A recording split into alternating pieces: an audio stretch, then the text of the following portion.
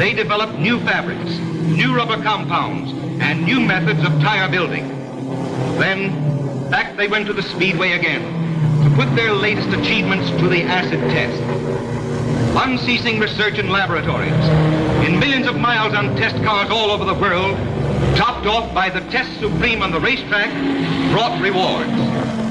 Tire life and dependability increased, and the benefits were passed on to the general public.